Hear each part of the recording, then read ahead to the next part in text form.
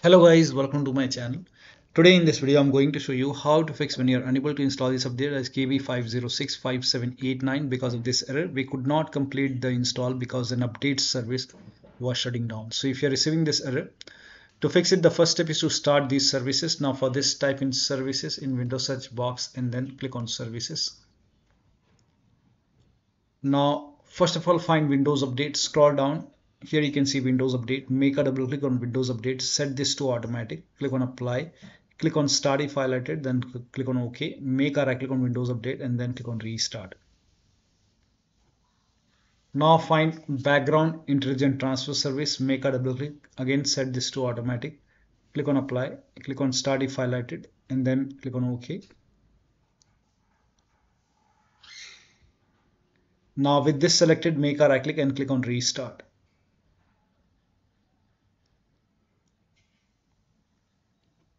Now find App Readiness at the top. Here you can see App Readiness. Make a double click on App Readiness, set this to automatic, click on apply, click on start if highlighted and then click on OK. Now try to install the update and then check. Still not working. Run these two commands. Type in CMD in Windows search box, make a right click on command prompt app and run command prompt as an administrator only and then click on yes to allow. Copy the first command. The command is provided in the video description. Paste it over here, hit the enter key.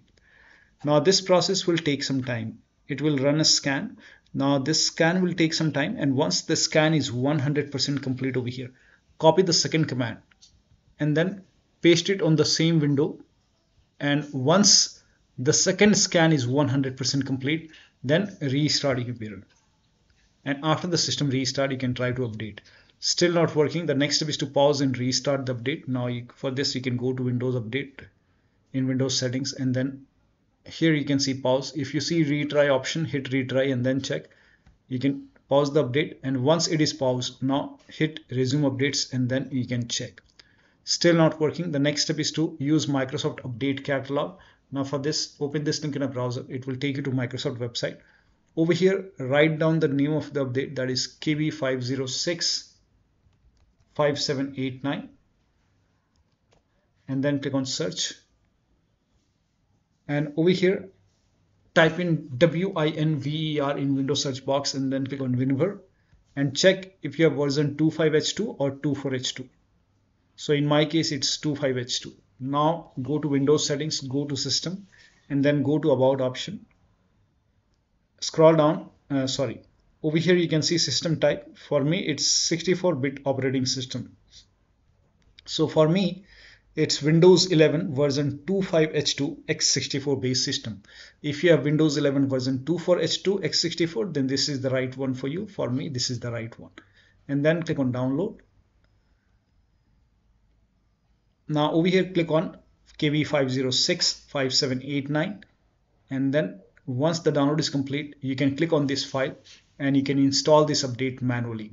So click on it and follow the on-screen instruction. This process will take some time, and once you install it, restart your computer, and after the system restart, you can check. Still not working. The next step is to use fix problems using Windows Update. Now for this, open Windows settings, go to Windows Update, go to advanced option, scroll down, click on recovery option. Here you can see fix problems using Windows Update. This will reinstall your current version of Windows. Your apps, files and settings will be preserved. So click on reinstall now. This process will take some time. And once the reinstall is done, now restart your computer and then check. Still not working. The last step is to use media creation tool. Now for this, you can open this link in a browser. It will take you to Microsoft website. The link is provided in the video description. Scroll down here. You can see media creation tool. Click on download now and then run this exe file.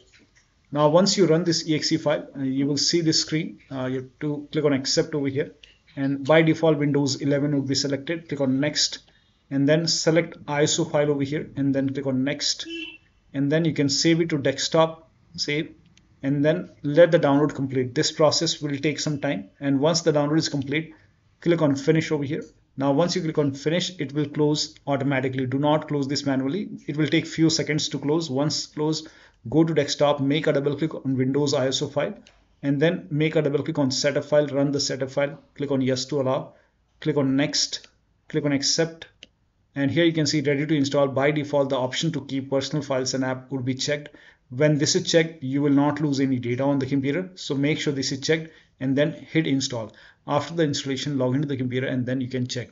So one of the steps shown in this video should help you to install this update successfully on your Windows 11 computer. So that'll be all. Thank you so much for your time, and please like this video and subscribe to my channel.